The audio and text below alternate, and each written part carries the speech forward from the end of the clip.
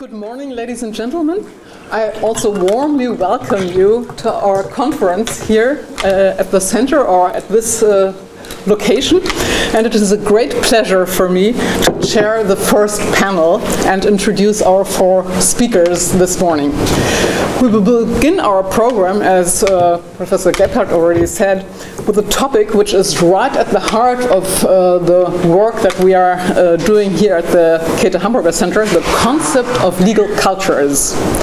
And as a starting point for our conference in this first panel, we will take a closer look at the notion of legal culture from such different perspectives and viewpoints as that of legal history, political theory and philosophy, sociology, and social anthropology. And this is rendered possible by the contributions from our esteemed speakers that are here with us this morning, who represent all these different viewpoints. Being a legal scholar myself, I'm particularly curious about this exchange across the disciplines, since the concept of legal cultures is increasingly also referred to in the legal discourse. Though it is nothing that the mainstream legal scholar would immerse him or herself into, it is now being used ever more often, and even our highest federal courts are now starting to, in the jurisprudence, to refer to legal culture in very diverse matters. However, I fear that it is far from clear what is meant by legal culture in that context. So I am really very curious, and that we are searching for this question here this morning. And it is now my pleasure to introduce our first speaker, Professor Dr. Ditlev Tamm, renowned legal historian from the University of Copenhagen. Professor for Danish legal history, European legal history, comparative law, and church law as well. And he is also head of the Center for Studies in Legal Culture at the Faculty of Law at the University of Copenhagen. Ditlev Tamm pursued his legal studies in Copenhagen, Freiburg, and Paris. And he obtained his doctorate in legal history at the University of Copenhagen, as well as in philosophy at the University of Odense. Since 1978, he is a full professor of legal history at the University of Copenhagen. He has been a visiting professor in Germany and Japan, and he is member of many distinguished academies all over the world, recipient of medals and awards, as well as an honorary doctor. The memberships and awards that were conferred upon him are so numerous that to list them here would rob us of too much of our valuable time that we have to listen to him and discuss his ideas. So I hope you will forgive me by my abbreviation, as well as my omission to point out his extensive international publications, namely in the fields of Danish and European legal and political history. We are very much looking forward to listen to you telling legal cultures. Please. Thank you very much for this nice introduction, and thank you especially for inviting us to this beautiful place. I think I can say the old norm, I think, was man kann über alles sprechen, nur nicht über 45 Minuten.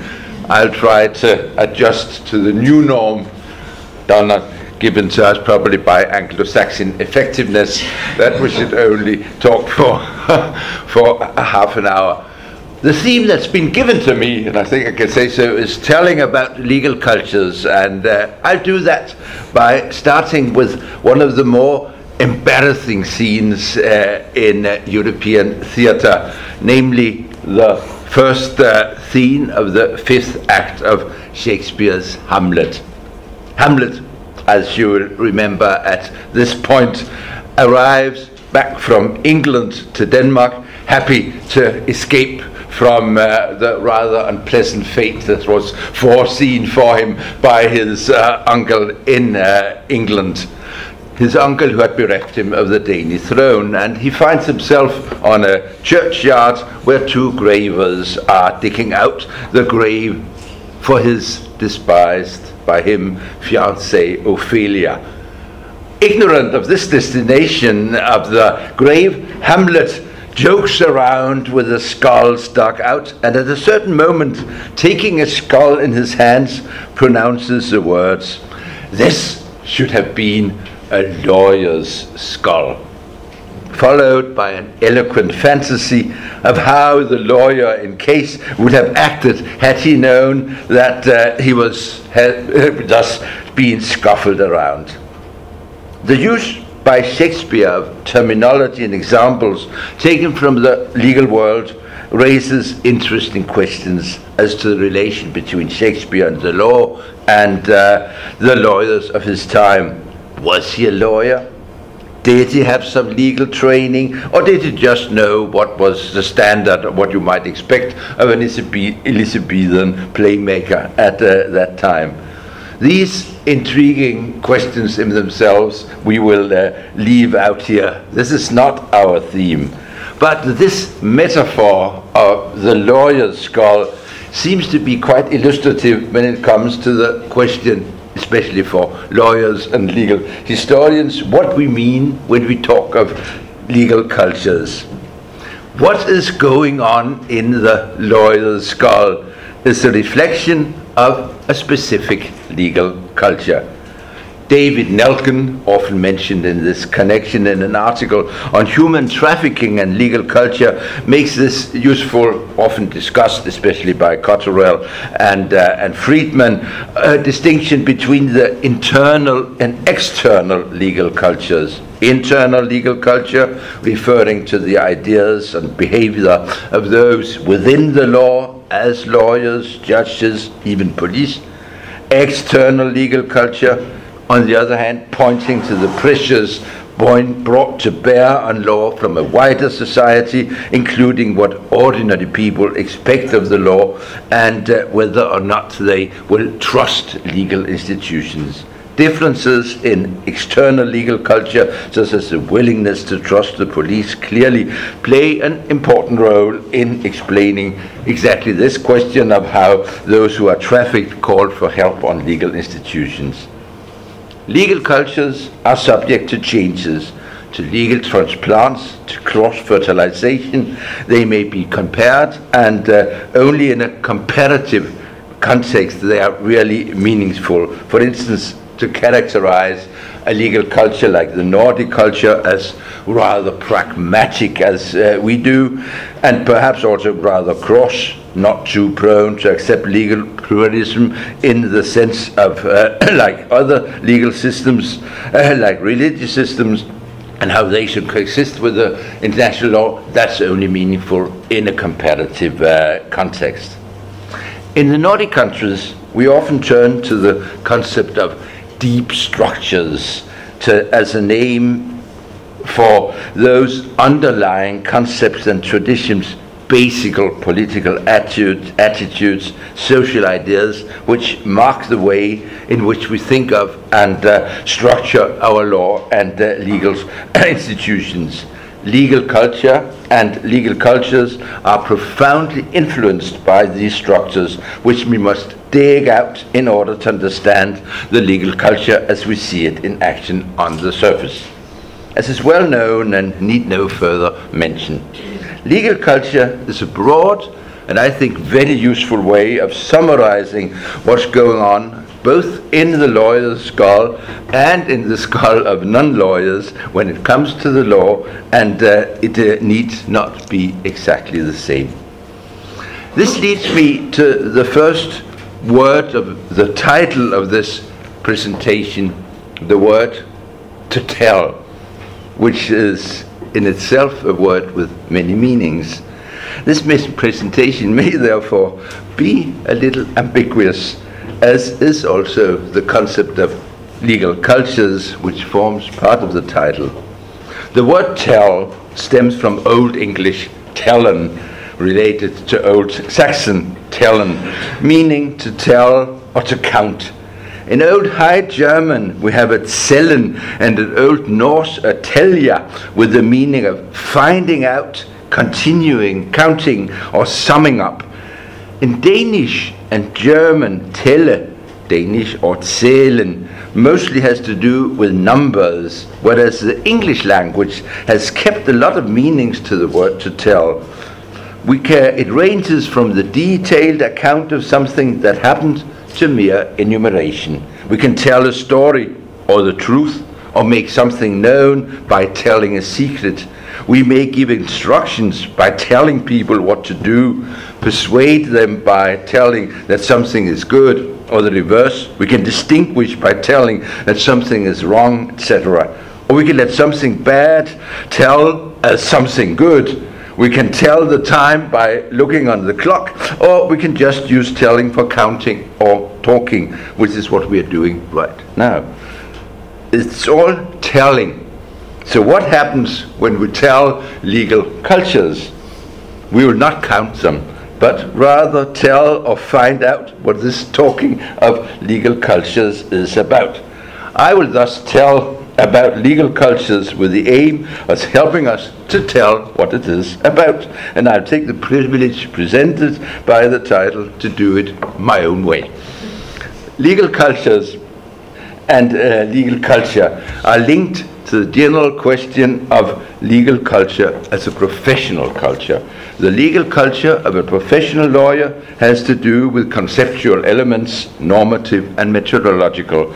Often you will link the method to the question of what we call legal sources, what the judge can take into account, and the questions of what can be, how norms should be interpreted, and how we should choose in case of conflicts of norm. The professional culture of a lawyer is, however, just one of several legal cultures. To such a legal culture belongs the ability to distinguish between sein und sollen, understand systems like Kelsen's reine Rechtslehre, basing itself in a hypothetical basic norm, a Grundnorm, or understand what the British Heart means when he makes a distinction in his book, The Concept of Law, between primary and secondary rules and the basic rule of recognition. One kind of legal culture consists in having such concepts and methodological approach embedded in your professional behavior as a lawyer. Then the next ambiguity, culture or cultures. Are we talking of culture in general, or do we point something different known as cultures? Culture, as is well known, has to do with the cultura and way back in time linked to agriculture. In modern sociology, with ways of thinking or acting, or the material objects that form our life. Legal culture can refer to different ways of conflict resolution or ways of disputing, or much broader, it can refer to the many layers of consciousness that lie behind our way of handling the law. I have not seen it as my task today to give a final and in any way exact answer to the many questions raised by the putting together the three words telling legal cultures, but rather by referring to text and examples, I will tell why legal cultures, or perhaps even more exact, the idea as it is here, Recht als Kultur, must be considered a positive contribution to our traditional just finding the law. I'm very glad to participate in the discussion here on this question. I'm myself, as was said, the director of a small center in our faculty in Copenhagen called the Center for Legal Cultures. We have discussed whether it should be rightly called Center for Legal Cultures, and we have discussed also what does it mean to be a center for legal culture, and deliberately we have chosen not to be too exact and allow several approaches to the question. I will, as I said, in this presentation outline what I see as important parts of what we can consider legal culture in a normative context. Lawyers are normally easy to identify as a way of speaking a closed language, using words and concepts unknown to the general public or public schooled in other fields. An exception is Max Weber, who is justly honored at this particular center. Not only in his Rechtssociologie, but scattered all over his precious work, we meet the lawyer who can handle law and legal concepts and examples from the legal world. Just think of the Rechtshonoratoren, to clarify his thinking and build up new ways of looking at and understanding society. Nobody who has read him can doubt the importance of neither Roman law nor Roman lawyers 2,000 years ago for the concept of rationality, nor the jurisprudence of the Käte in Islam as representative of an irrational type of justice centered on the case in hand. Precious tools were given by him for us to use what was the broad concept of the spirit of law, and this is my second hero, Montesquieu and his Esprit des Lois in the mid-century, 18th century, which were led to include a vast reading of much more than law books in the telling of what legal culture is. The world has moved forward since both Montesquieu and Weber, but it's striking how often we look back on those two founding fathers when it comes to tell about legal cultures. And the third example I might include here is Egon Friedel, who is in his somewhat old-fashioned cultural history of the modern age from the 1920s, describes history as writing a kind of novels and seeing the good history as impossible, as a good novel as impossible to pass when it comes to give the description of what history. And he calls his own cultural history for the legend of our time, of modern time. Quite impressive. The ambiguity, the protean, changeable character of the legal culture allows me to present one of my own favorites when it comes to the question of what we are actually doing when we dedicate ourselves to the study of law. Lawyers often have an ambiguous relation to their own field.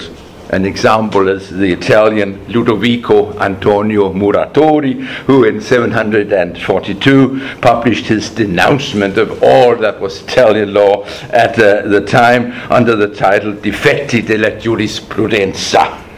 One of his readers was a Danish distant colleague of mine, the founder of Danish history in the 18th century, Peder Kofod Anker, who in 1764, 54 years old, published a small pamphlet with a title which can be rendered in English as something like A Letter to Nobody on Nothing in the Field of Law, directed to an imaginary student of theology who had left theology and turned to the law. This might be the story of himself. He was educated in theology, but changed to law himself after a law degree was introduced in Copenhagen in 1736. He tells this new legal law student, "You ask me, my dear friend, what I think of your having left theology in order to study law." And he says, if you ask me for my opinion, you must not be angry when I say that I think you made a bad choice. The party is not equal. The study to which you have dedicated yourself is mostly nothing, and the fruit which you expect to harvest in time can easily turn out to be nothing. Allow me therefore this time to write you a letter which from the beginning to the end is nothing. And then it starts out, natural law. I find it strange that this law shall have its basis in the nature of mankind, which was always the same, and which aims at pointing to a general road of happiness for us all, still barely 200 years old, and is even built on such fine imaginations of the brain, which only a few scholars have been able to understand. Either it must be reserved for a few very intelligent heads, or it is nothing at all. Roman law, most of civil law, is the science of words. meant to solve conflicts. Instead, it gives rise to conflict. And the practice of law, can you expect justice in those workshops known by the holy name of law courts? No. There is so much discussion of the law that what the case is about and what those who discuss persist before they will start discussing will all be nothing. Enough spoken of nothing, he says, what I've written, what I've written about, what I can further add, all is nothing. To write more would be to do too much for nothing and waste and try your patience on nothing. A rather discouraging way of looking at the law, contrasting very much to what the US Supreme Court Justice Felix Frankfurter wrote when he, in 1954, was asked by a young person how to prepare oneself for the study of law. Stock your mind with much good reading. And I think this phrase can be a guideline for anybody choosing the law, even if lawyers today might find to view their field with higher respect and more appreciation than our colleague from the 18th century. It's still my conviction that the cultural approach to the law is instrumental in converting something that could be seen as nothing into something. Adding the cultural approach opens a wide range of possibilities to understand the law as much more than just imaginations, words, and discussions, as our colleague in the 18th century described it. His solution was the reading of Montesquieu and L'Esprit des Lois. For him, it was essential to understand the law, and you'll see the way he did it on the other frontispiece of his book, 1769, on Danish law. In the roots, we find the spirit of the law. In radices spiritus et vita. That's the way to do it. That could be a long story of the roots of Danish legal history, which is not what we will do, but we will go out on a little broader journey. I was in Ethiopia a few weeks ago. Just when you travel around, you find people gathered, and when you ask what are they doing, they are discussing the law.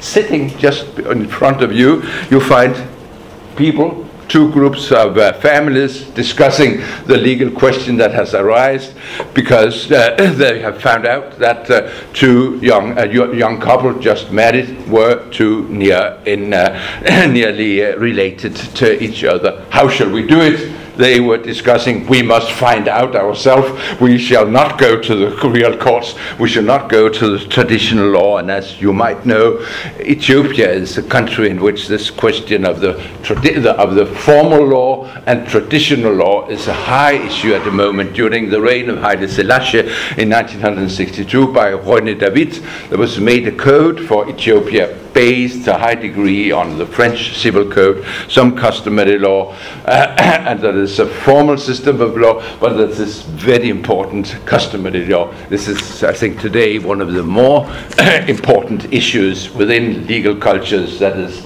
the clash between traditional culture and the system. If that had been real, so 3/4 of time, I would have dug very much into the example also of India. Thomas Macaulay, known for his British history, and the author of an Indian Penal Code, 1837, which came into force in 1860, which it was said by Stephen, the great criminalist, that it introduces in a concise and even beautiful form the spirit of the law of England, and in a compass by which, by comparison with the original, may be regarded as almost absurdly small. It's to the French Code Penal and to the German Code of 1800 what a finished picture is to sketch. And what does modern Indian lawyer says? The Manuwadis have good reasons for hating Lord Macaulay. It's a fact that the India Penal Code that Macaulay drafted 1837 is not Indian. Fantastic clash. And exactly the same discussion as you will hear in Ethiopia on the two cultures which have been met A third example of how such a clash come in and how it's mediated is the discipline of the derecho indiano, the way in which colonial law is studied in Latin America. The big classic within that field is a wonderful book written by Juan Solórzano de Pereira in the first half of the 7th century. If we could see this, we would see the Spanish kings sitting on the world with America and Spain and America on the same level. That's what's so interesting in the derecho. That basically America and Spain forms part of the same corpus. We'll see fides and we'll see religio, and we'll see this beautiful metaphor which I like so much, that we should be like the bees, always be on our way and studying. But a very interesting example of how clashes of culture is trying to be reconciliated by putting them into one discipline, the derecho indiana. And an example of legal culture from my own country, 1241, we date an important medieval Danish law of Jutland. For many years, what was considered the oldest manuscript was kept in a library in Stockholm, and to the great pride of Denmark, this came back in 2011 and was celebrated. The law of Jutland returns from Sweden. So here again, even in a modern country, an example of how ideas of continuity, simplicity, the way of a law which corresponds to society is seen still as a precious pearl within legal culture. In 1941, during the German occupation, such posters were made celebrating the idea of the law of Jutland as the order of law against what could happen in a war when a country was occupied. Even on the Danish municipal court, as we all know, one of the interesting examples of what a legal culture could be is looking at architecture, looking at the houses of the law. This is a rather weak point, I would say, in most Nordic countries, especially in Denmark, in which we try to be modest, but at least the municipal court in Copenhagen, with this phrase, upon the law the land shall be built, which is the first phrase from the law of Jutland, serves so like a general motto for justice and legal culture in Denmark. Very far from the more bombastic way in which it's done. If you enter the United States Supreme Court court hall, you'll find friezes on the right and friezes on the west, which will take you back to old Egypt, to the king Menes, Hammurabi, Solomon, the Greek lawyers, Lycurgus, Solon, Dracon, Augustus, and Justinian, all are lined up, including also Moses. Even Muhammad is there with his Quran, and Confucius, Charlemagne, Lackland, St. Louis, Grotius, Blackstone, Chief Justice Marshall, who was the man who introduced the legal review, and Napoleon. Napoleon was also one of the heroes when it comes to this whole combination of culture and law. And on his tomb, you know, go down in the Dome des Invalides, there are all these reliefs on the sides, and one of them, we see him substituting the old law. We see the old man coming with the customary law being substituted by the new fresh code civil, which should now be the governing the French French law. Telling legal culture is a very broad field, and how broad such a field can be without losing borders and becoming meaningless is, of course, one of the questions we have to discuss. I would have liked to include also the question of law and literature. What can Antigone, Shylock, Michael Kohlhaas, Billy Bard, or Meursault, the Camus Meursault, not the wine, tell us about the law and normativity. Those of us who have given courses of law literature knows that they can tell us quite a lot. Normative is the heart of the plot of Antigone. Billy Bard is hanged due to strict keeping up of a norm that leaves the reader in doubt as to whether that this was really what was meant by the norm.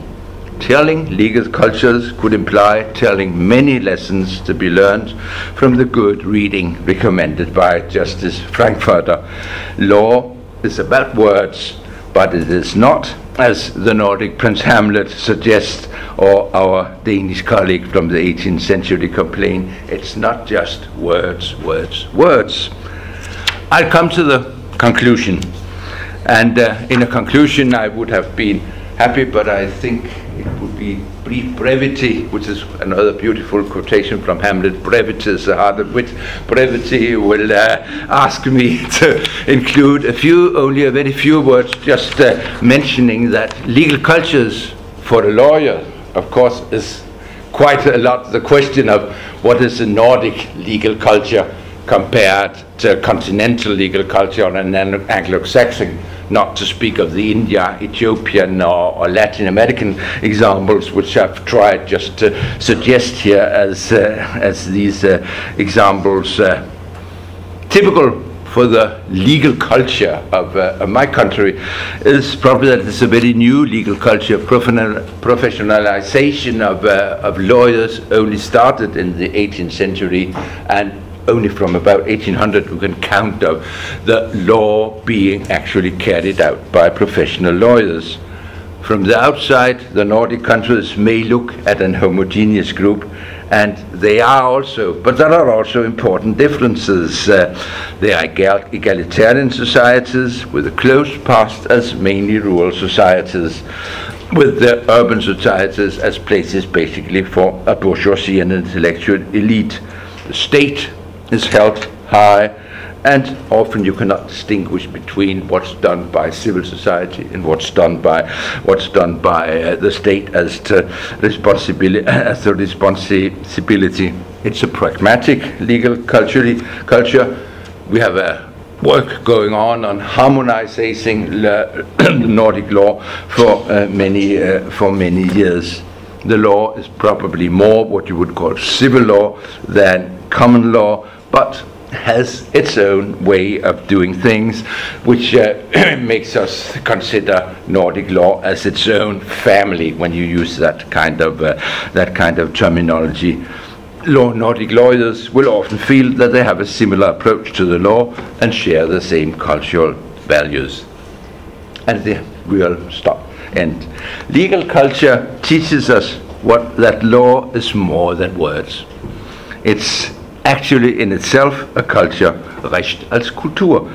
I've tried here to present some of my personal approaches to the law as culture and legal culture.